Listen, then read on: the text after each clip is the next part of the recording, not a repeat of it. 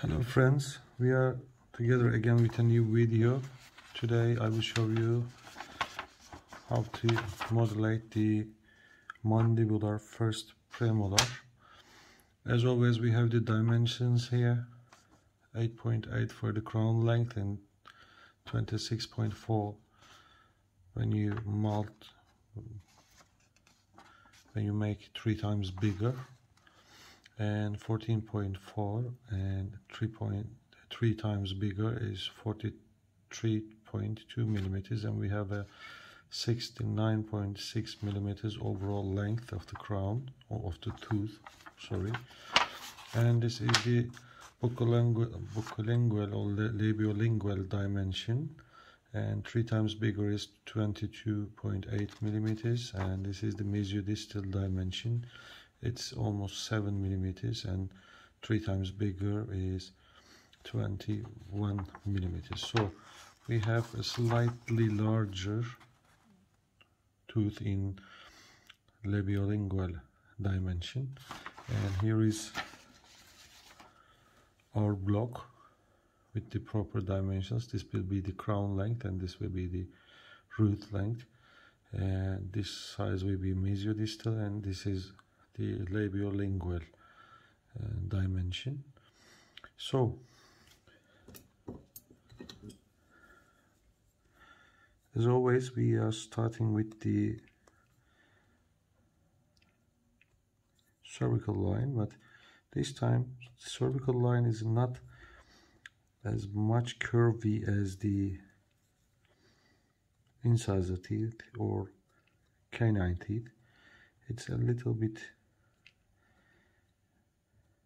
more flat curve, so the cervical line in the approximal areas, mesial and distal surfaces, are more flat, not that deep. This will be the mesial surface, mesial corner, and this is the distal corner. I have decided that the distal approximal cervical line curvature is more flat than the mesial, as always. And I am carving the labial surface now.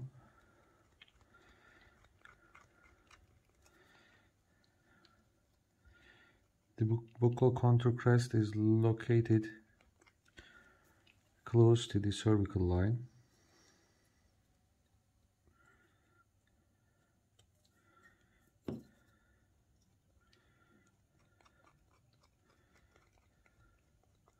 And we have a canine-like tooth. As you know, this tooth looks like a mandibular canine, but a smaller one and a shorter one. We have a really well developed middle labial lobe, and this is the mesial cusp slope and the distal cusp slope. Distal cusp slope is longer than the mesial cusp slope, and the cusp tip will be located a little bit mesially than the center of the crown. So we are making a shorter cusp slope in the mesial side and a longer cusp slope in the distal side. And the mesial and distal contour crests are close to each other. They are almost in the same level, but the distal contour crest is a little bit located cervically than the mesial one, but not too far away from each other.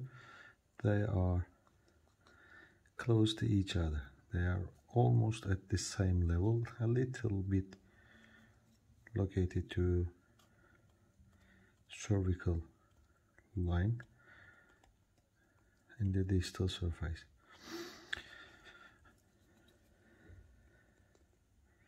And the mesial surface is more straight and convex, but in the distal surface we have a little bit concavity in the cervical part. I am making the concavity now, and a larger contact area.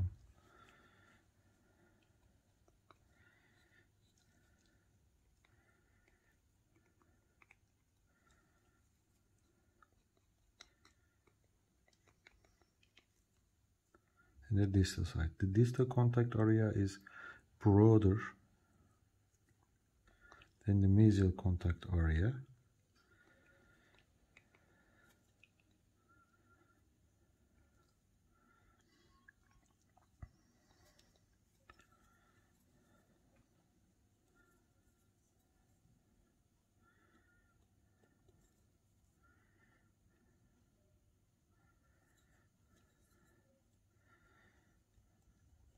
And the distal surface is a little bit concave, just next to the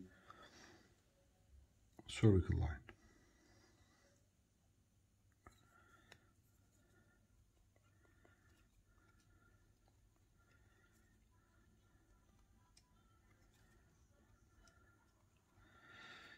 And typically all the mandibular posterior teeth will look like a little bit tilted to the lingual side on top of the root. So I am tilting the buccal surface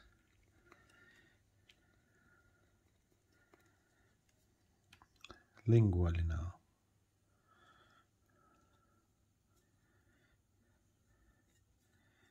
And in the lingual surface we will have a small and non-functional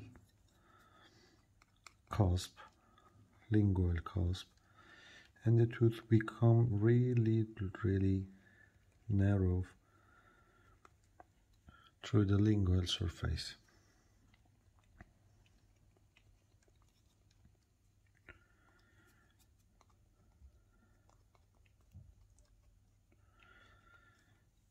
So I'm carving the approximal areas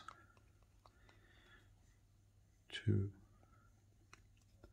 make the lingual surface more and more narrow. And in the cervical part, cervical third, the lingual surface is all concave. In these areas we have a concavity.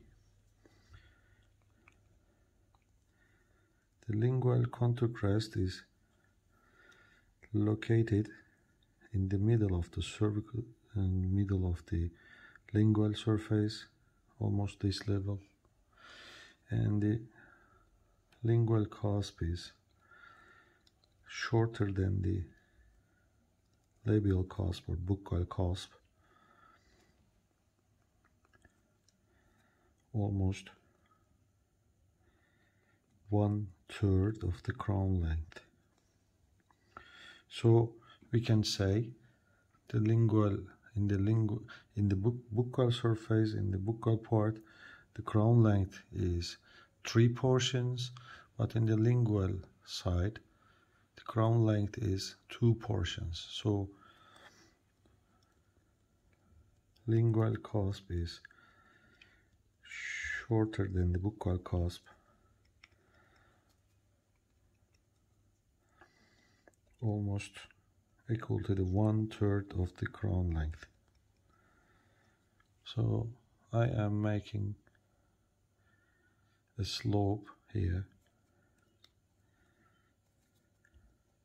to shorten the lingual cusp. The buccal cusp tip is located almost at the center of the root, or a little bit buccally than the center of the root. I am making two small depressions, developmental grooves on the buccal surface.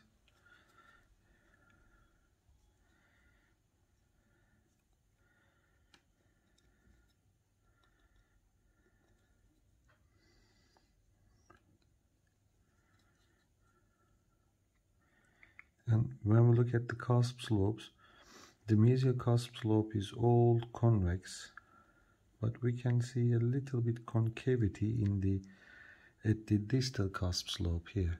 So this is all convex and this will be a little bit concave. So I am making the concavity here, as you can see here.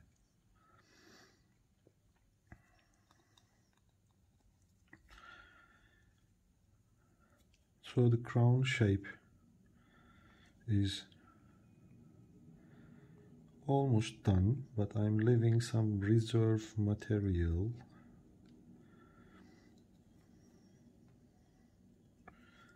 for final shaping.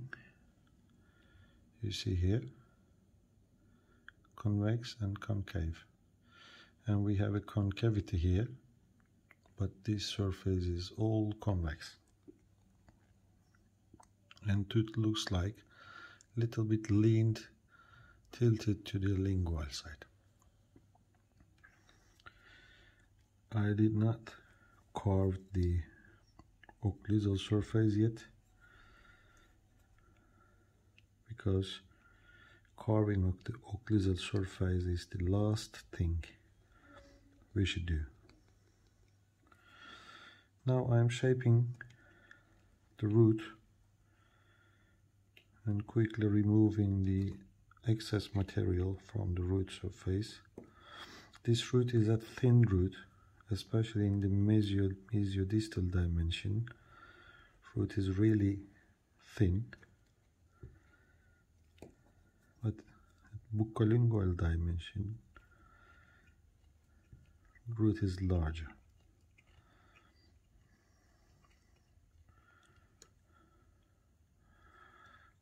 Root apex should be tilted a little bit distally, as always.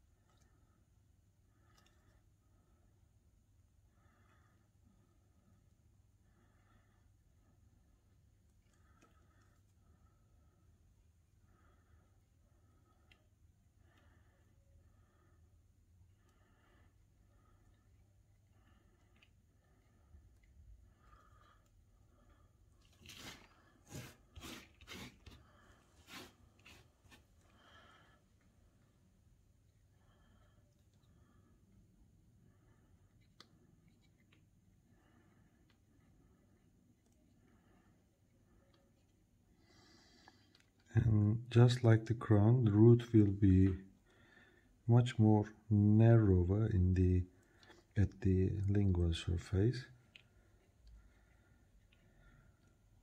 Sometimes the root of this mandibular first premolar is very thin at mesiodistal dimension, and we have deep depressions, especially on the mesial side of the root, and sometimes these depressions splits the root in two parts, so we can see this tooth with two roots because of the deep depressions. And we can see sometimes very thin roots, mesiodistally very thin roots, and we call them as ribbon shaped roots.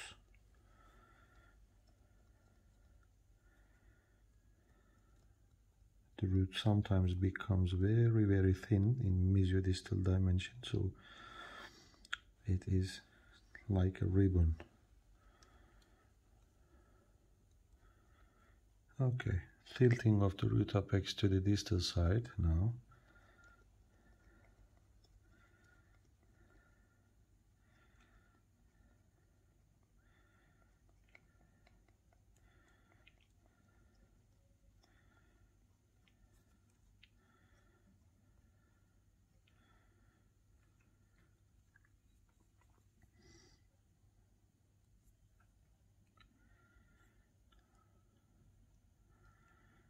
cervical line again.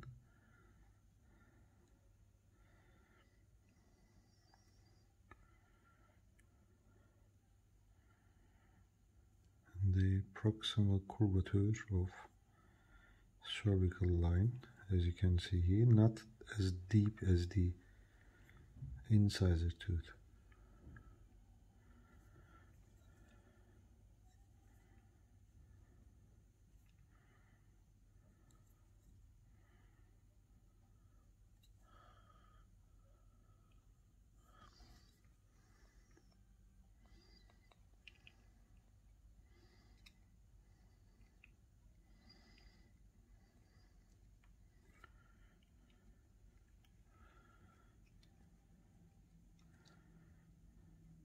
So the root becomes very thin through the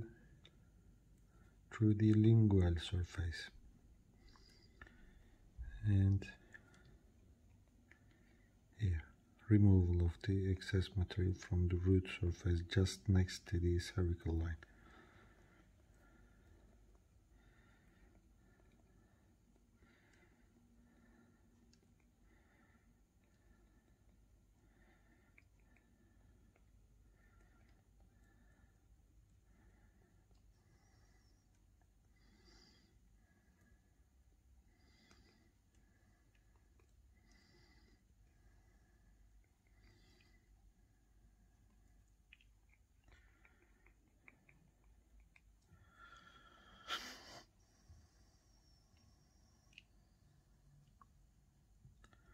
Of course, the root apex is more pointy.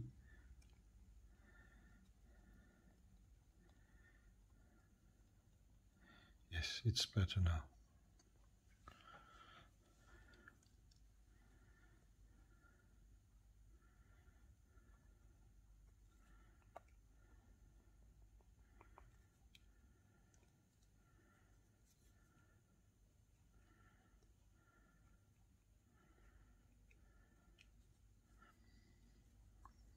Okay.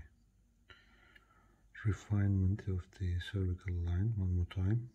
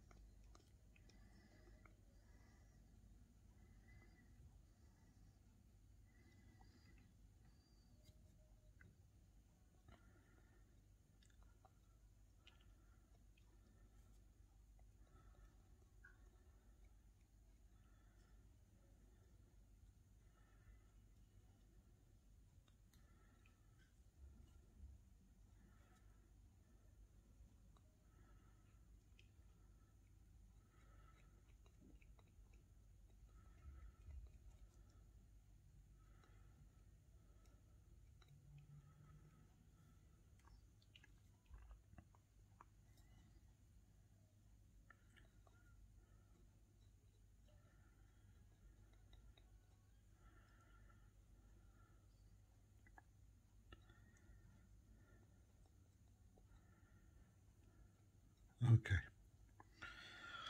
So you can see here the crown becomes narrow and narrow through the lingual surface, from buccal through the lingual surface.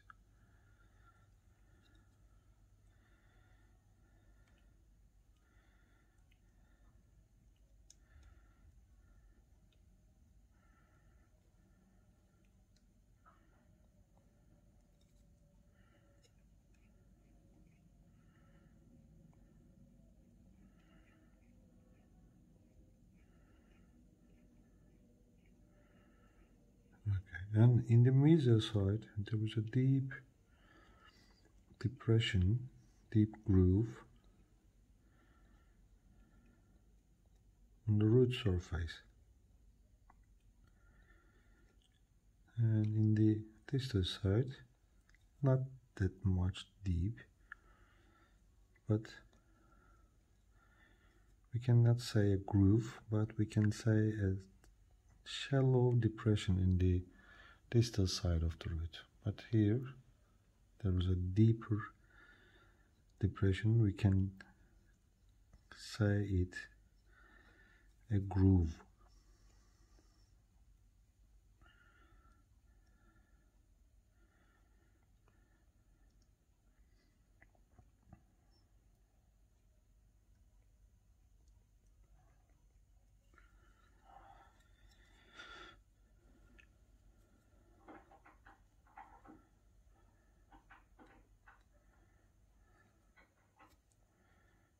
Okay. And concavities here.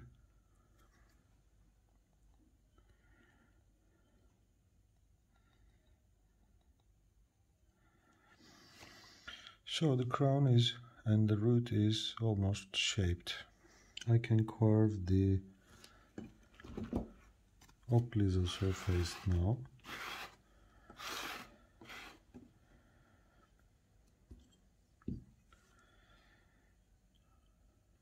So there is a cusp here, and the other cusp, the buccal one, is here.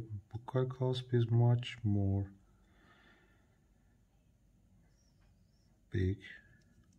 It's much stronger than the lingual cusp.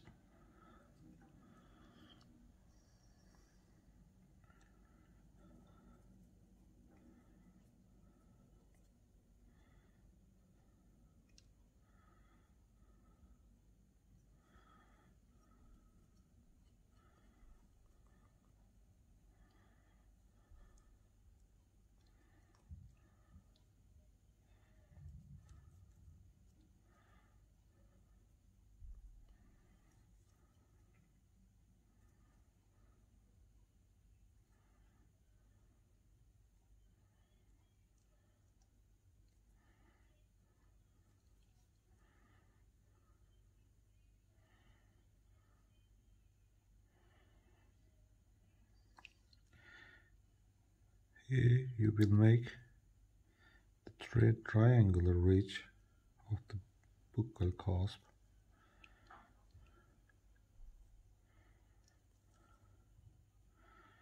And here is the marginal ridge on the both sides. And the mesial marginal ridge is more vertical than the distal marginal ridge, and there is a groove here which is passing the marginal ridge to the lingual surface here.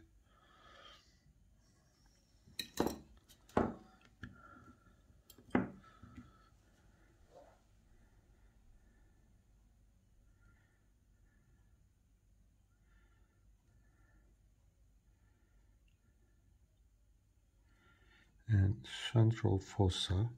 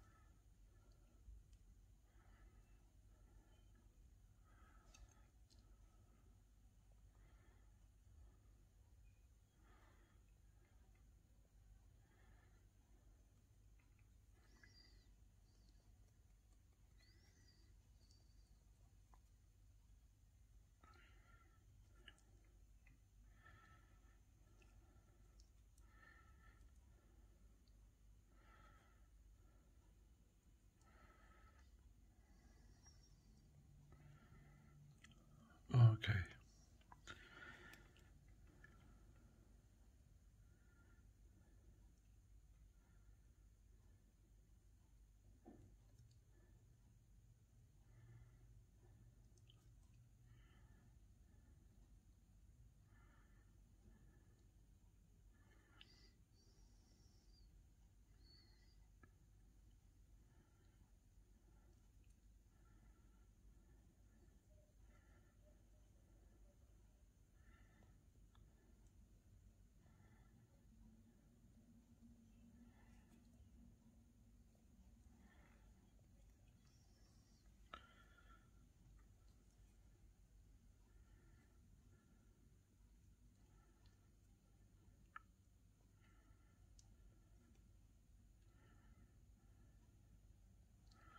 Here you can see the lingual contrast is located in the middle of the cusp.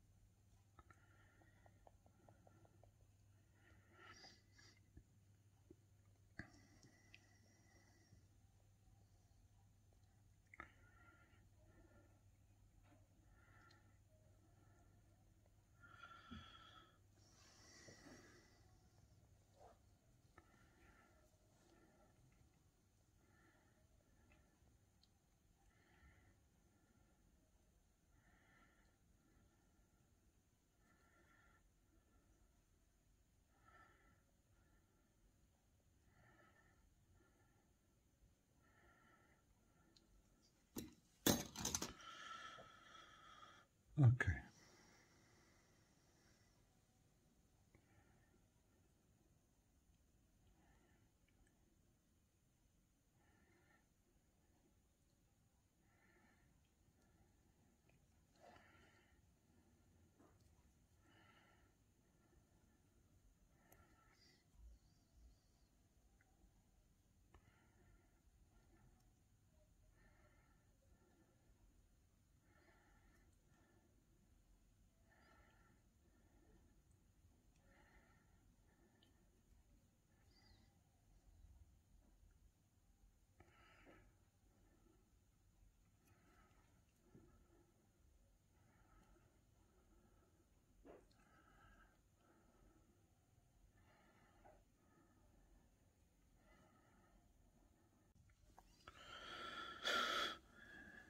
Yes.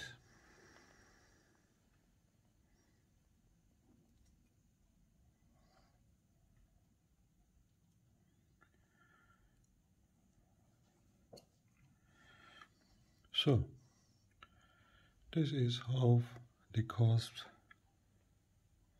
buccal and lingual cusps, look like.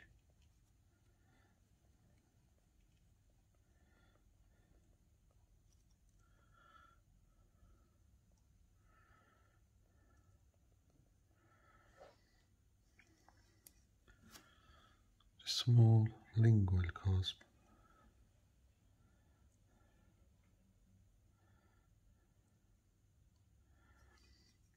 and bigger buccal cusp. I am now making the lingual cusp smaller because it's really non-functional, just like a well-developed cingulum. Yeah, this is better now.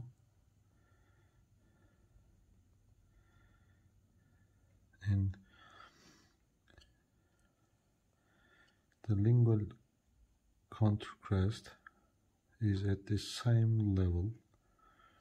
The lingual cusp tip is at the same level with the lingual border of the root. You see, lingual cusp tip is located at the lingual border of the root. So the contour crest is located outer of the lingual border of the root.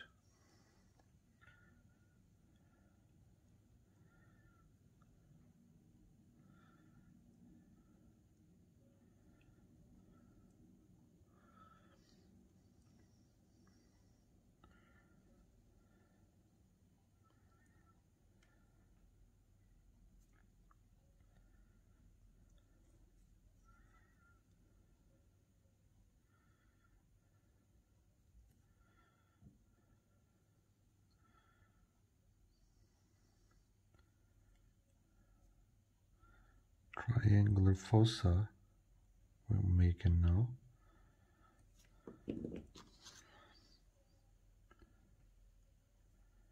These are the triangular fossa, triangular shaped, because they have a triangular shape. We are calling them triangular fossa.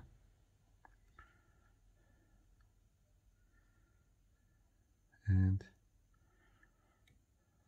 the groove extension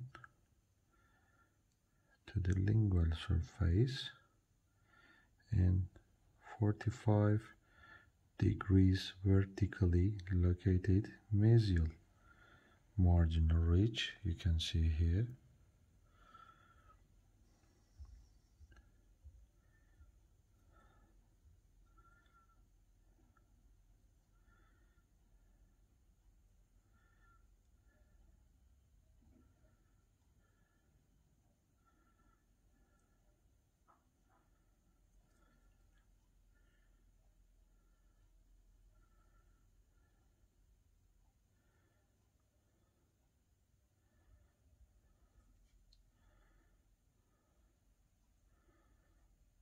And triangular ridge of buccal cusp, because it has a triangular shape.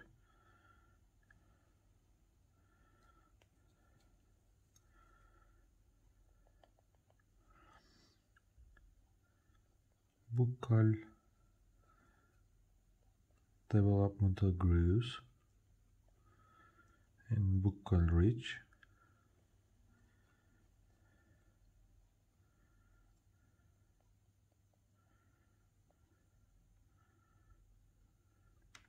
Lingual cusp, small and non-functional.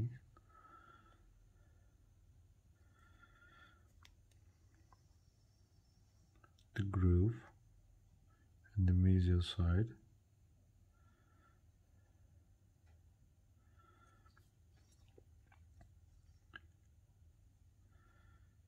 And we can make some extra grooves here.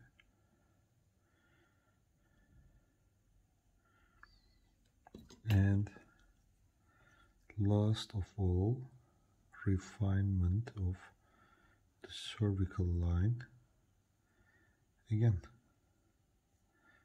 and hopefully for the last time.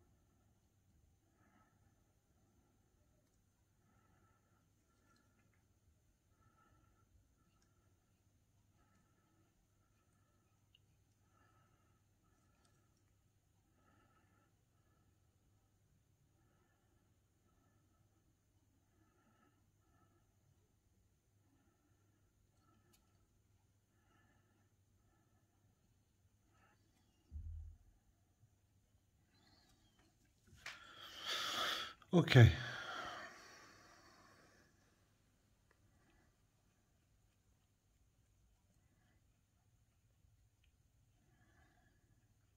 I can see some little mistakes all the time when I look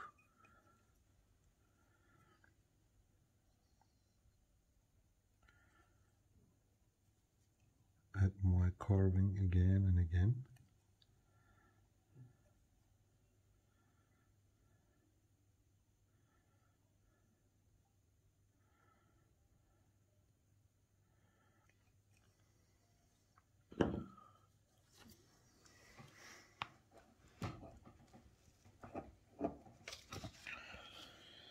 Here is a little brush.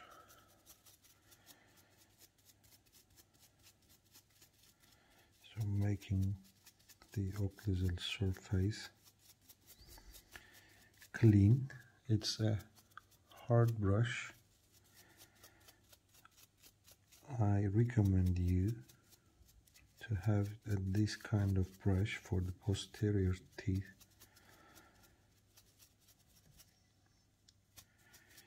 It will be useful for you as well.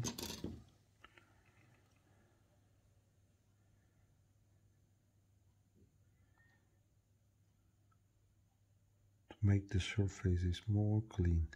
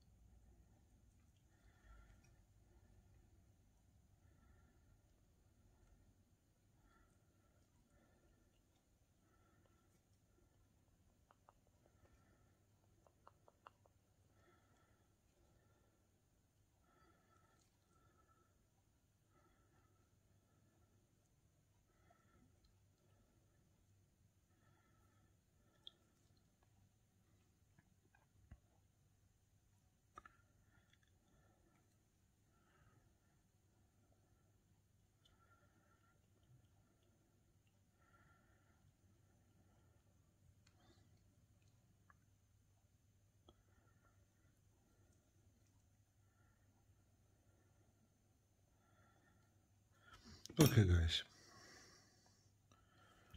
yeah, the zenith point is a little bit distally located than needed, so I am making the last carving and I am finishing it now, because it seems like it will never end if I do not stop myself.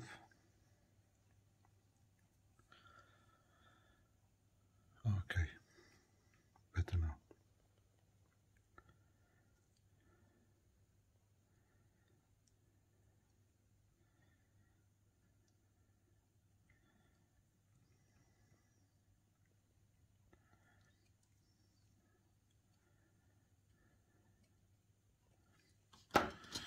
Okay guys, here is our mandibular first premolar.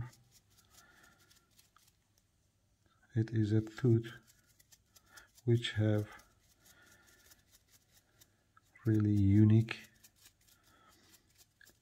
characteristics.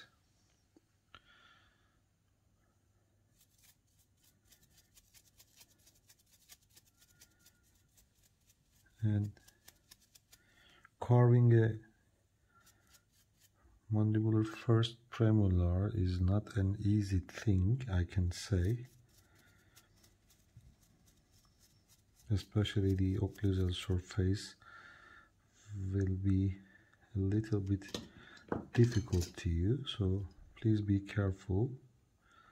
This tooth is not so easy to carve.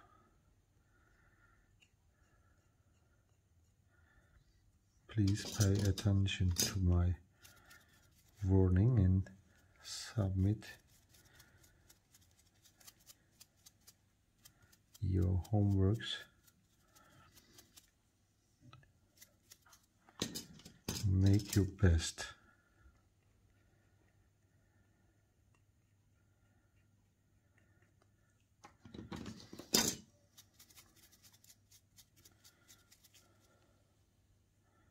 Yeah.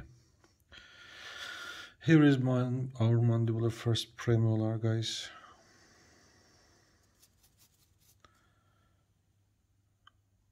We can still make some improvements, but in general the morphology of the tooth is something like this.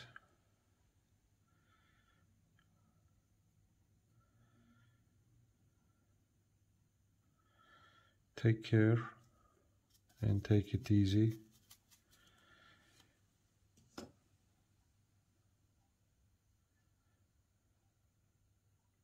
See you soon later. Bye bye.